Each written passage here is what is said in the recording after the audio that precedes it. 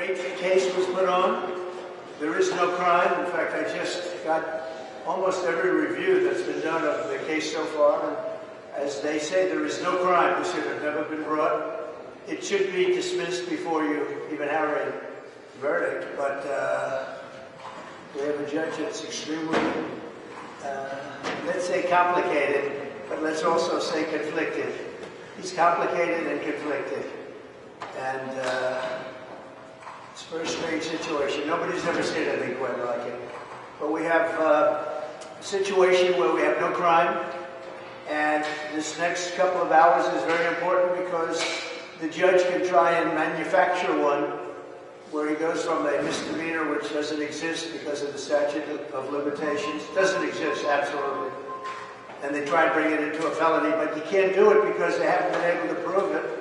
And you see what's happened there with the court. Remember, I'm gagged. I'm not allowed to say what I'd like to really say because you'd be very impressed. But I'm gagged, so why would I take the chance? But we do want to defend our Constitution, so at some point maybe I will take the chance.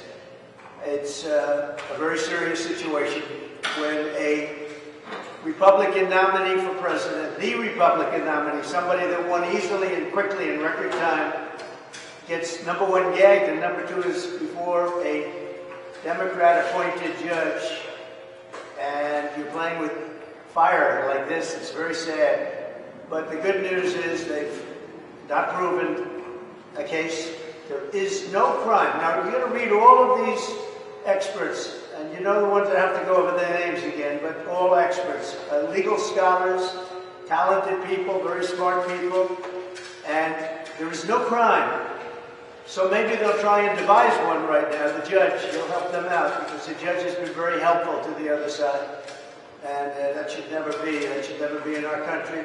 Now, on another note, Biden is releasing 1 million barrels of oil from the Northeast Reserve in a bid to lower prices at the pump just before the election because he's unable to drill properly.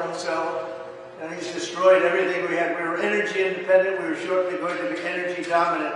And now he has to go into what's called the strategic reserves to give oil and gasoline essentially for cars so they don't have to go up to $7, $8, $9 a barrel.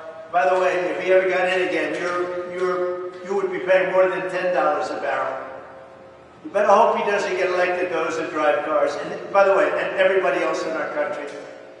So this is a big story. Just came out.